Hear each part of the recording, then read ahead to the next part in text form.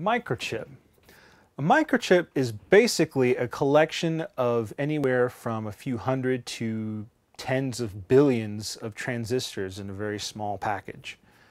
In order to discuss what a microchip can do, we need to go into what a transistor does. There are two basic functions for transistors. One of those functions is as an amplifier, and the most common uses of this technology are microphones, cell phones, and of course guitar amps and that kind of equipment. The second function of transistors is as a switch. And what this does is each transistor has two positions, on or off. On and off are translated as 0 and 1. 0 and 1, of course, are the two numbers in the binary number system, which is the basis for all modern computing. Having transistors that will allow 0 or 1, if you have a handful of them, that'll let you calculate some basic math to a few decimal places.